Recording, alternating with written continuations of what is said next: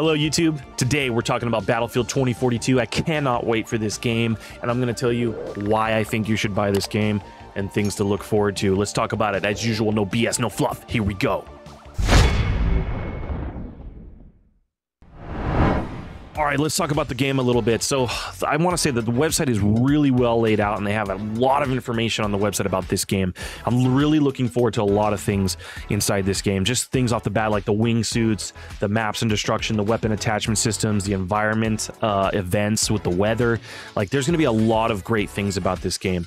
And there's a lot of things that they already are listing on the page that they're redacting and covering up, like the Battlefield Hazard Zone. So you got all-out warfare. They're going to have the Battlefield portal, which looks really awesome. It looks like you're going to be able to like create your own events and levels and things like that. They've got a lot of information coming out later in the year about this game as well, but they've released a ton now. I'm really looking forward to all these new maps. The maps look amazing. They're super detailed. If you go in here to view the maps, Hourglass looks absolutely beautiful with all the buildings and the sand and dust storms. They've got classic maps like Battle of the Bulge, El Alamein from Battlefield 1942, one of my favorite maps from way back in the day. The Harbor, Valparaiso, Caspian Border, and the canals with the boats. Battle of the Bulge is going to be amazing as well from Battlefield 1942. So really looking forward to the maps. Again, going back to the game overview, the worlds are completely dynamic, challenging. I mean, you got the events, the storms, the building destruction. You got cutting edge arsenal and weapons like they're talking about. Really looking forward to the weapon attachment systems that you can change on the fly in the game instead of having to hard set them like, oh guys, I got to change something in my loadout, right? Like in Call of Duty, you can do that on the fly in the game as the battlefield changes. You can modify your guns to suit the current situation in what you're fighting. Maybe you need some more range. Maybe you need it to be a little bit more up close and brutal with how you need to change your weapon attachment system. So also the specialists are looking really awesome. You can actually go into the website right now and look at each and every one of the specialist details. One of my favorite, that I'm looking at is kind of this guy here with the sniper, Casper, and he has a movement sensor, alerts the player to approaching enemies, also an OVP recon drone. So a lot of cool perks and abilities that he has that you can use. So you can actually go in here and start looking right now, even before the game comes out, and looking at what their specialist abilities are and figuring out who you want to play as when the game drops. So I'm looking forward to the beta. And so definitely check this out. This is a good section of the game.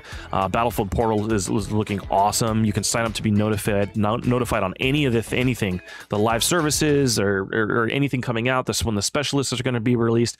Because even in the specialist section, they even down here have some that they're going to have a lot more. They're going to have 4 more that they're going to release that they haven't let us know about yet. And I'm really liking what they said about the hazard zone, because it says squad up and drop down into the hazard zone in an all-new high-stakes multi-experience. Stay tuned for more information coming later in the year. So this could mean, I don't know, man, but I'm squatting up when I hear that, dropping in when I hear that. I'm liking that. I think that they've really done some things different in this that we're looking for with Battlefield, right? We're looking for...